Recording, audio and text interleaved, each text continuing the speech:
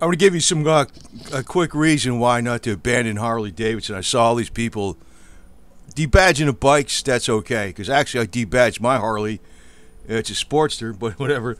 I got it back in 1989. It was already debadged in like 90 or 91. I just didn't really like having the Harley Davidson garbage all over it anyway. Now, I'm showing this right here, this cover of this magazine. This is actually Super Cycle, but most of his covers are going to be showing you his Iron Horse like this. Let me say that if you're going back a ways, the biker scene was already getting lame by the 80s, at least by the mid or late 80s. This is when this magazine came out. It was more or less in response to Easy Rider. I think it's put out by the same publishing company, but it was at that time it was run by David Snow. David Snow at that time used to live in New York, and he used to have his bike chained up with all these chains, and he put a motorcycle cover on it that said Honda. It was a theft protection. He had an old shovel head, and which wasn't that old back then, but the Evos were already out. And now David, I think he lives in David Snow. He lives in I think he lives in Arkansas, or maybe I think he used to live in Tennessee or something. But he's the real deal. What I liked when they started, they're already going yuppie already by the mid to late 80s, and it was already getting weird. So I mean, it's like, I know some people talk about, I think, I'm not saying I'm some kind of hardcore. I like riding a motorcycle. Let me just say that. I'm not into all this biker culture stuff. I got into the motorcycle, just give you some history, from the bicycle. I used to like to run. I still do a lot of cardio exercise. I used to run, and then I got into bicycling because I can go further and still get the cardio exercise. So I had a mountain bike and I had a road bike. A lot of times I would do well over 100 miles on a road bike. And I already did 150 miles in a day on a mountain bike. So then I just wound up getting into a motorcycle from that. I like the two wheels. I don't like any of this biker culture stuff. I don't drink beer. I don't go to bars. And I always said that a female that rides a bicycle every day is going to be a hell of a lot better looking, at least in better shape, than some chick that rides on the back of a motorcycle. So, it's like, whatever. Now, the thing is, with this Iron Horse, the girls, the women they showed on here were, they were like regular females. And the bikes were ridden. They were actually real people that customized their bike. Most of the time, largely they did their own work themselves. They were like welders, and you had to fabricate. They were engine builders or whatever. In some cases, like, the person was really skilled at welding, so he would do the custom frame. And in some cases, they're better at the mechanics, so they'd be building the engine and the trans and putting Andrew's gears in the trans and stroking the engine and balancing the flywheels for high RPM and all this stuff. Well, but it was more or less, there wasn't a bunch of bolt-ons. And, the word at that time was, there's no such thing as a factory custom. Now you're hearing, that's like normal, right? But back then, in the 80s even, they were mocking people that were buying bolt-on stuff. So I'm leading up to this stuff about this woke stuff, right? It was, ignore that stuff. And I have a solution for that too, but I can't put that out on here because the same people that own this platform are the same people pushing the woke stuff. And the woke stuff isn't like, it's not necessarily coming from Harley or Tractor Supply or Budweiser. In the case of Budweiser, if you're just throwing out that beer, that's kind of a bad thing too, because that's got a long Americana tradition, right?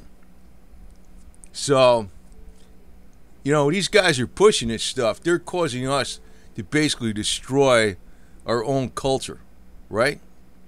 That's what I'm saying is, don't destroy our own culture. But I can't really say what to do back to them. Nothing illegal, but it's something YouTube wouldn't appreciate. I know that, because they're the same people.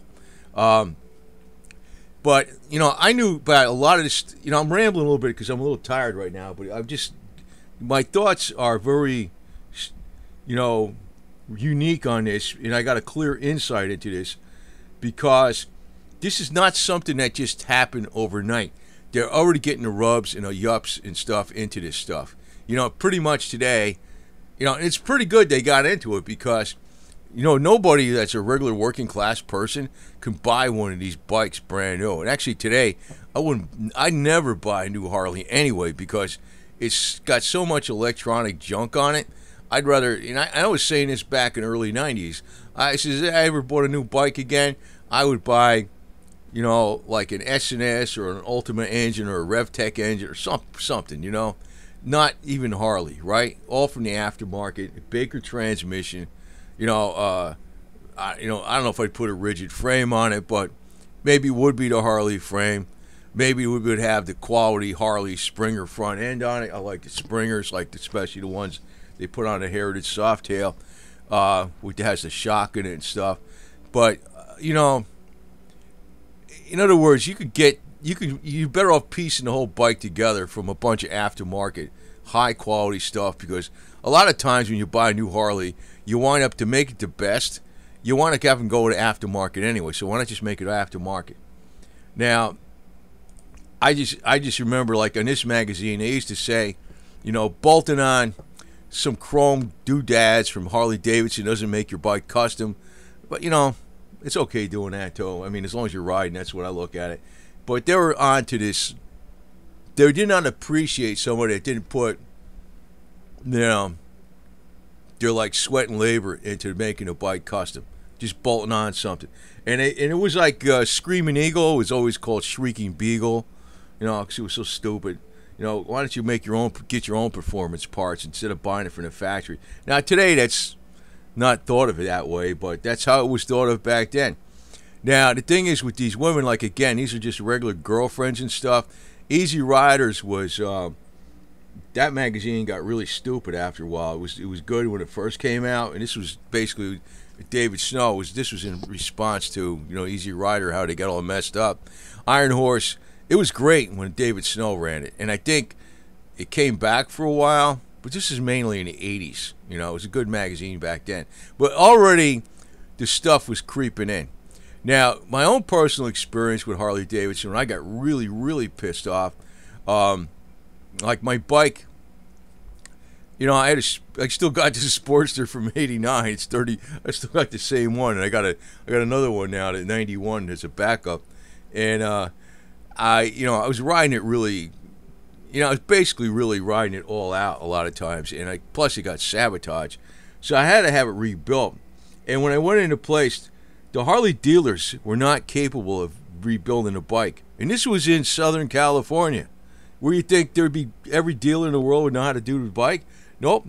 They had every T-shirt in the world, belt buckles, riding boots and stuff, and sunglasses and all this dumb stuff. But they didn't have the bike parts. Now, this is back before the internet, though. So, it was like this is like in 91, 92. So they had one guy between Los Angeles and San Diego. His name was Mike Dreenen. And he had an old panhead. He hopped it up, and he knew how to do all the flywheels. He balanced mine for high RPM and stuff. And we put the 1220 over in it, Baisley valves and all this stuff, Andrews cam. And it was Regeneration Motor Works. It's not around. I mean, I try to look it up. I don't know what happened to the guy or not. Maybe he's not alive anymore. Who knows? But he was getting pissed off at it too, because he goes, Evolutions back then in 91, 92, they're still like, nobody was really rebuilding them yet, So mine was already like, this is the first one he did. He did loads of shovels and panheads. He had Red Label of UPS a part, like a bearing from like Milwaukee, and he was calling around all over the place. He just, God, what is with this thing? It's like the dealers didn't have nothing. You had to go all the way across the country calling up dealers and manufacturers. He had to get stuff direct from the manufacturer, just get engine parts. But if you walked into a dealership anywhere in this Southern California, and I was kind of wondering, I thought that was strange, because I thought they were racing these things, but and they had an 883 class they were racing and stuff, and they had the Buells. I thought they'd have all the parts, but nope, they didn't have them. Not in the dealers. They had all the T-shirts and everything else, all that other stupid stuff. So it was already getting really yuppie way back in the 80s. So I'd say from the mid '80s on, it was already creeping in here. But it wasn't like everywhere. It wasn't like that everywhere. There was still a lot of hardcore bikers. So since, and I say it's not really Harley Davidson that's doing this. This is actually, it's coming out of New York. I'm not going to tell you exactly who. You know who it is. You know who it is. And, but, we didn't, in other words, say another company gets built up. And say everybody runs over to Indian company, right? The Indian motorcycle company. And say 10 years from now, somebody does the same thing, right? What are you going to do then? Right? What are you going to do then? Right? That's the thing. Why? We build them up, and one guy slips in there and they screw it all up for us, and we're supposed to tear down everything we built up because there's one guy. Well, first you got to get rid of that CEO, right? That's important, and it's like I said, I was revolting against Harley decades ago, man. It's a good bike, but the only reason Harley Davidson has been in business so long is because of the riders who are basically, they, every time, I swear to God, they do a step forward in one way and they do a step forward backwards in another way, right? Every time. And, there's a lot of good things to say about the older bikes, even if they're slower and they're not as fuel efficient. They're really good, especially the Evos, man. Evos is basically it's like a shovel head in a way, that although it's like more super improved with the aluminum heads and all that stuff, and aluminum cylinders. But I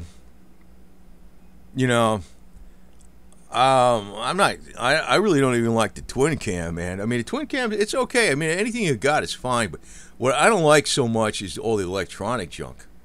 That's what gets me. I don't mind if it's a twin cam, because you can fix the twin cam stuff. The issue with the what do you call those? The bushings on the cam followers. You can fix that. But it's always been kind of a look at me, glossy garbage. I always just liked riding the bikes, and that was it. Now, this girl, she might think she's a professional model. She's not. She's just every one of these. I remember I realize now these magazines are selling for big bucks. I don't even know if I have any left. The only thing I saved out of these magazines, they used to have a lot of how-to articles, like how to put points ignition system in your bike. It just takes 6-cylinder Chevy points, and you can run a coil that could run off of electronic and points. That was a good thing. And I remember I was down in California by, it was Kennedy's Custom Cycles, which is still around. But at that time, there was it was like Kennedy brothers. I don't know if there's 3 brothers or 4 brothers. I think there was 3.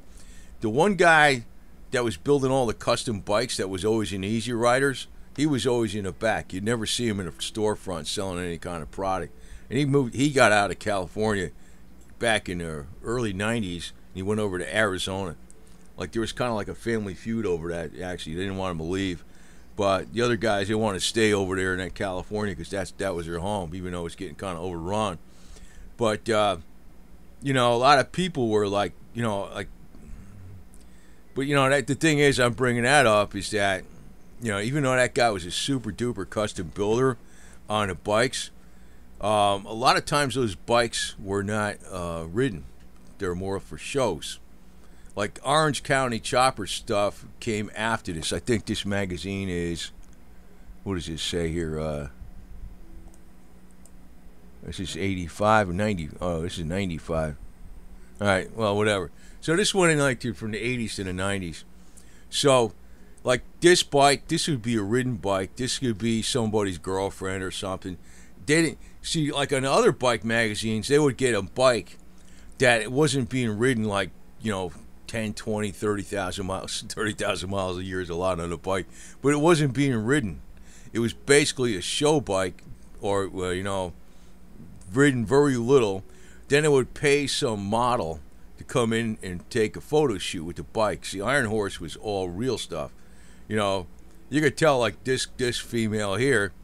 So this is an older version. This is in 1980, right? This is one of the early ones. But I think this is before David Snow, though. But you could tell, she's a nice looking female, but she's a regular, you know, she doesn't look like one of these glitched up Hollywood models or something like that. She looks pretty regular. But, that's the whole point with the whole biker thing. It's like you don't need to have like some super duper fancy bike with all this chrome on it, or if you got a little yellow chrome on a bike. There was a lot of bikes in this magazine that they put out that had yellow chrome in it. Some scratches, some nicks in the paint. I mean, it looked good from maybe 15 feet away, but you get up close, these are ridden bikes, and so this one is this is 88, so I think David Snow was already running the magazine then. But the thing, it was a real biker culture, and they always had articles on how to fix something yourself, like, or whatever it was. It could be simple stuff like changing your tire, adjust the chain, because all the bikes were changed until they came out with the belts in the 80s or something. Even the Sportsters. My 91 Sportster, I got an 883 91 Sportster now that's got a chain. It's a 5-speed. The first year in the 883 for the 5-speed was a chain. I said, good. I wanted a chain, man. That's how I am. I mean, I don't like any of this newfangled garbage. But, don't, I mean, that's sort of dumb. I really was like kind of getting annoyed at these videos they're putting, especially the videos where some guy was shooting up a Harley and blowing it up. And I was like, what? You got more money than you know what to do with. They're just doing that for clickbait. Maybe you made a lot of money off that video. But I think that was really, really bad, But unfortunately, I really can't tell you what to do. Like, I'm doing something that's pretty radical, and I've been doing this for way before Harley went woke. And, it's basically putting up the middle finger to all the bullcrap that's going on. And it's like I already know what's going on with this woke stuff, man. And I can't put it out here because the same people control that. They control this platform, But don't abandon a bike. Don't abandon a bike. You could debadge it. You can do whatever you want, the thing is, but what you might want to do, well, this is, like I said, I already came to this conclusion decades ago, three decades ago, more than 30 years ago. I already came to this conclusion. I would never buy a new Harley again, ever. I mean, I would like to, the bike I just picked up that was cheap, the 883, is my second bike, just in case I need one. The backup bike. I was kind of looking for a 1200, but I said, 883, it's fine. It goes, does a nice job. I had to put a bigger gas tank on it. But, I would look for an older, unmolested bike that doesn't have all this electronic garbage on it and with low mileage. Or, if you get something newer, be prepared to take off a lot of the garbage that is electronic. Like, you can have a simple, electronic system that's just like an igniter. Get rid of the fuel injection, put the carburetor on it, right? Make sure the thing is like old school reliable with some of maybe the newer stuff. But, if you're going to if you got loads and loads of money, I would have the bike built from scratch.